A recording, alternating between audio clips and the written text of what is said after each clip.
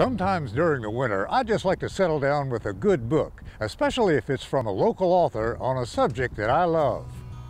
We're down here in Sanford in Accomack County with C.L. Marshall. C.L., how you doing? Good to see you, Willie.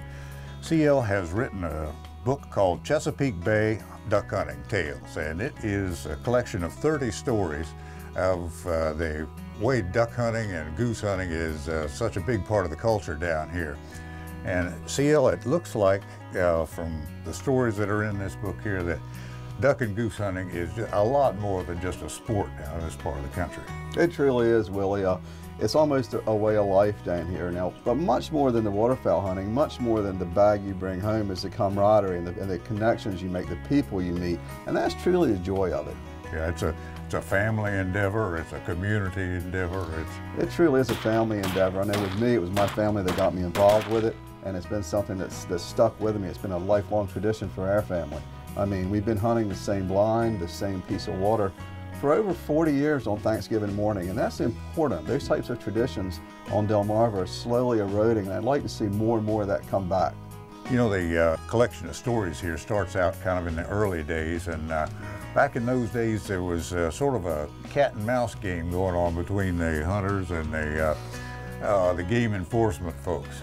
Yeah, it's always been that way, especially down on the necks on the peninsula. The further you get down, whether it be Saxes or Cambridge or you know, any of the little the nicks that stick out in the bay, it's more of a sustenance type hunting. Those folks were relying on the waterfowl for their food, and that providing for the family was paramount. And whichever way they could do that best for their family is what they did. These guys that you knew yes.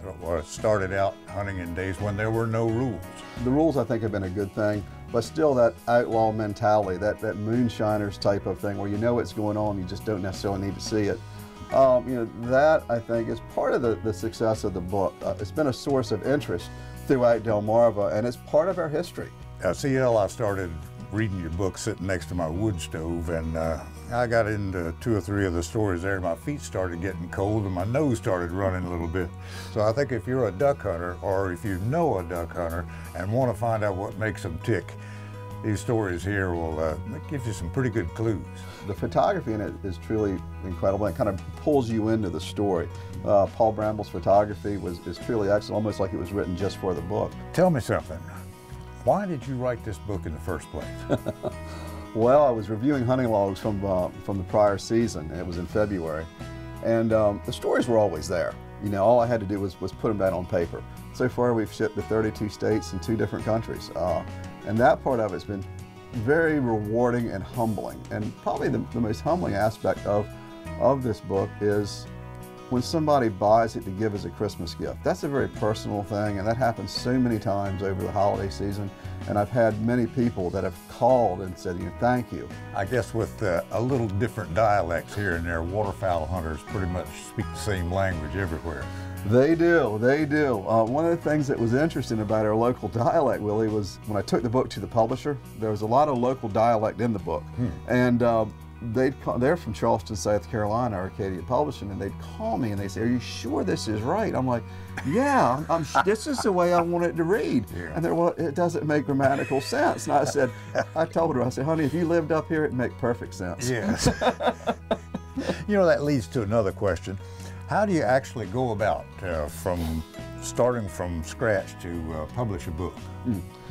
I tell you, my journey to it was a little different than a lot of folks. I was truly blessed. I felt like I was blessed with good stories, and I was blessed with excellent photography, and I was blessed with an excellent artist, Joyce Northam, who did the line art illustrations. And with that package, I submitted it to the publishing company, Arcadia Publishing, and they bought it right away. We considered self-publishing, we considered a lot of aspects, but I felt like we made a good decision for our first effort with Chesapeake Bay Duck Hunting Tales. Our second effort, Chesapeake Bay Outdoor Tales, will be out in the late summer, and we're certainly looking forward to that. Well, great. I gotta get one of the first editions. C.L., been good talking to you. Willie, thank you guys for coming down. I really appreciate it. My pleasure. Yes, sir.